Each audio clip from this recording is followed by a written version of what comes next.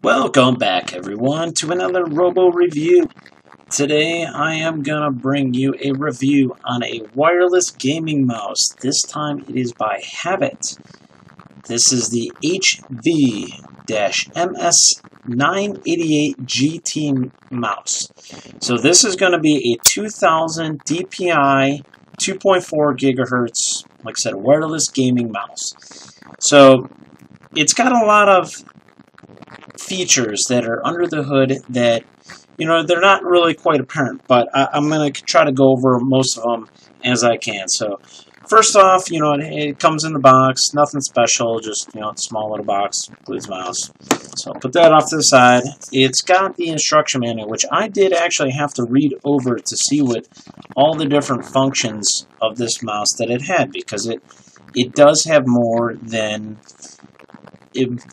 like first impressions that you would kind of realize. So anyhow, here it is. So first off, I'm going to show you there is you can turn the light off completely. So it's got two switches on the bottom here. So one turns it on without lights.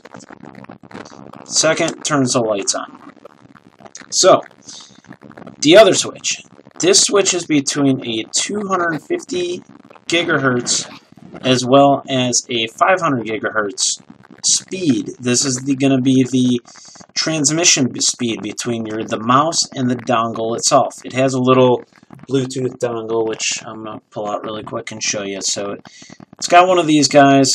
If you want, you can even store it in the bottom of the mouse, which makes it really nice. So for traveling, that's I find that very helpful.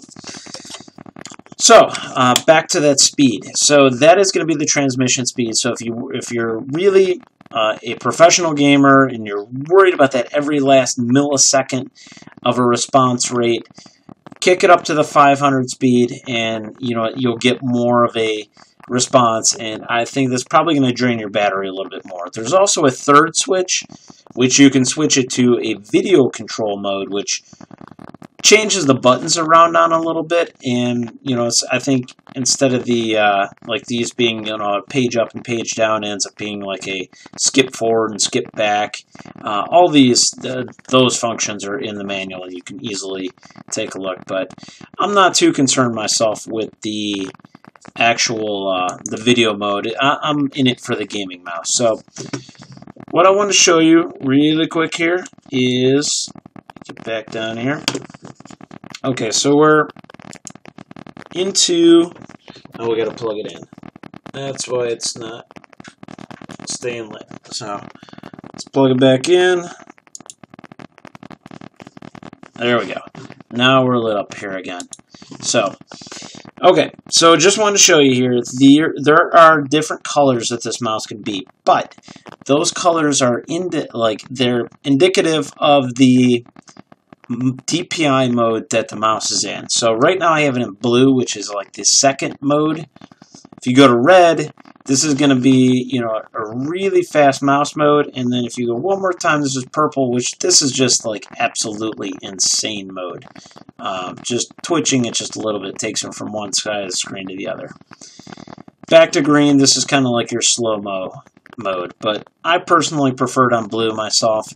That is kind of the normal speed for me anyhow. So that is this button right here. You can change that DPI anytime you want in mid-game or out of game. You can use it whenever you want. So you got your left and mouse button, you got your middle mouse button, and you got your mouse wheel. One thing I find that's really cool that I've never seen on a mouse before is this button here is like a double click button. So if you wanted to do like a double tap, something with like a pistol in a game, you just click this button and it's like a click, click, click, click, click, click every time you click it once. So I find that pretty cool. So your side buttons here are your page up and page down. That's going to be outside of games. You can program those page up, page down buttons to be keystrokes in whatever game you're playing as well. I'm going to stop spinning the mouse around here. Stop playing with it. So anyhow, my impressions of it. I think it's very nice for a wireless gaming mouse. A lot of people are, dead set on having a wired mouse. Some people like the wireless, but you know what? they feel they're going to sacrifice some of the response between, because, you know, you're never going to have quite the same exact response as a wireless as you would a wired. But, you know, if you kick up to the 500 gigahertz mode, you're getting close. You're getting very, very close. And, like, for me, it's very hard to tell the difference. But, you know, and I play games like StarCraft, and, you know, I don't play a ton of first-person shooters.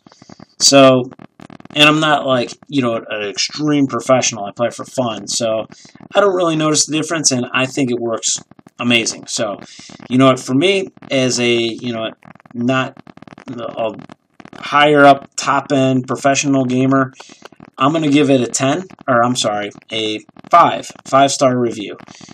I like it. I like the different features that it has, and it's, you know, right in the $20 range. You can't go wrong for 20 bucks for, you know, a good wireless mouse like this. So, anyhow, that is my review, and I hope you liked it. I hope you find it informative, and I hope to see you in the future. Take care, everyone.